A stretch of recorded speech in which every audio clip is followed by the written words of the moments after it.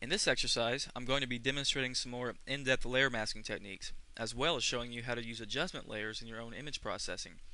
The image I'm using for this lesson is another shot of a cat, and what I'd like to do is increase the contrast and add a bit of drama to create a look that I like.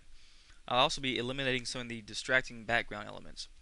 Now, the purpose of this exercise is not so much to show you how to create a particular look, although I'm going to do that, but I really want to make you familiar with these tools so that you can utilize them in your own images and create the results you want.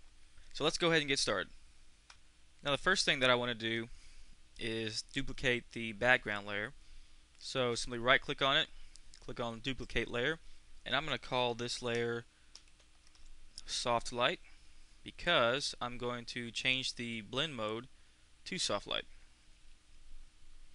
And you can see right away we have a much more contrasty image, but the cat's a lot more contrasty than I really want. It's kind of washed out. So just like we did in our previous lesson, I'm going to create a layer mask, and I'm just going to do the default layer mask with the white fill, and I'm going to use a black paintbrush and just paint out the area where the cat is.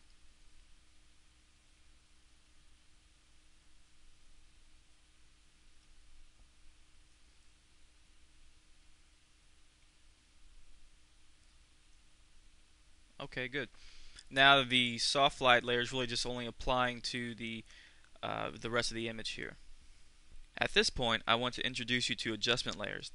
Now you may already be familiar with the adjustments menu, accessed by going to the image menu, clicking on it, and then going to adjustments.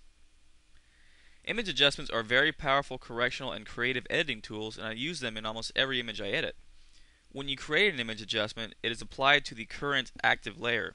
So to give you an example, I'm going to duplicate my background layer, and I'm just going to call it test, and I'm going to go ahead and hide this soft light layer.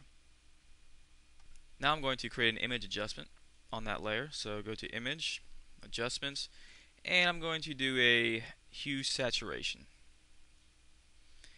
And I'm going to pull the saturation down all the way so it's just completely desaturated, and click OK. Now there's nothing necessarily wrong with creating an image adjustment this way. However, let's say I decide I'd really rather desaturate this layer at 50% versus 100%. Well, I can go up to Edit, Undo, okay, and then reapply the hue saturation adjustment at 50% instead of 100.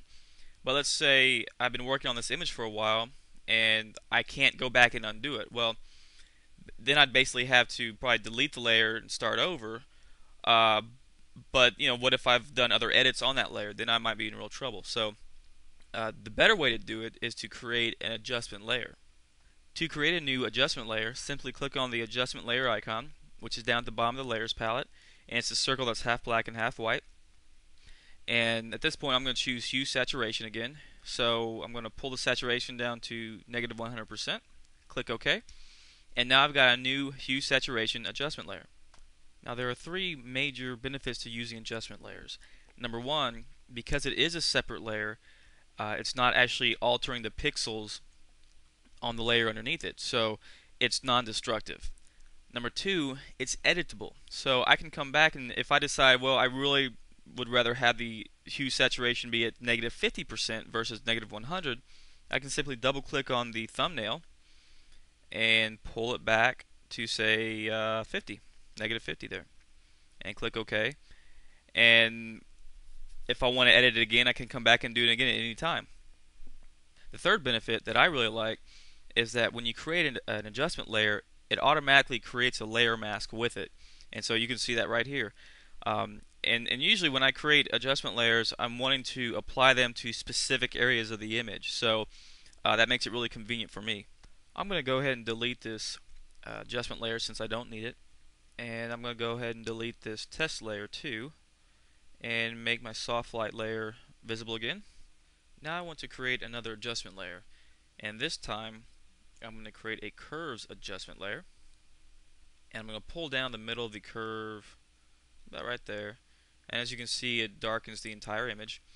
And this is one thing I want to point out about adjustment layers, is that by default adjustment layers don't just affect the layer directly underneath it, they affect all layers underneath it. So not only is it affecting the part of the image or part of this layer that is not masked out here, but it's also affecting the part of the background layer that you can see, in this case the cat.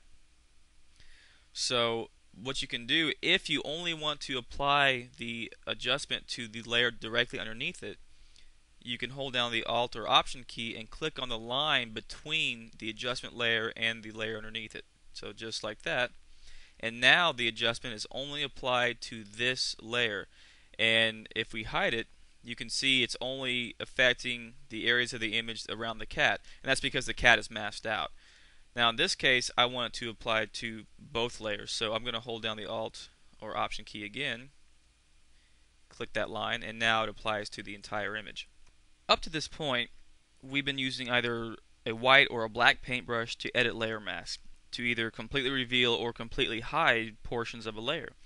However, gradient fills can also be used, which will create nice blends between the layers. So let's take a look at how that works. Now what I'd like to do is mask out this curves adjustment around the cat's head. And I could just use a black paintbrush, but what I'm going to do is use a radial gradient to give it a nice, more natural blended look.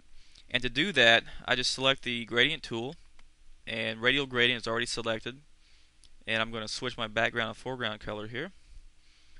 And I'm going to start in the middle of the cat's head and click and just drag out just beyond the head, just like that. And if you look at our layer mask here, you'll see the gradient. And what I'm going to do is actually Alt or Option click on the layer mask, and we can have a nice large view here, which is really useful once you start creating more complicated masks to show you what you've got. And you can see here in the middle where it's black, and this is where the curves adjustment is masked out the most, and then it just blends out here to white where it's completely revealed. So I'll click there, and I like that effect as it is, so I'm going to leave it there. By the way, layer masks on adjustment layers work just the same as they do on regular layers, so you can apply these gradient fills to your regular layers as well.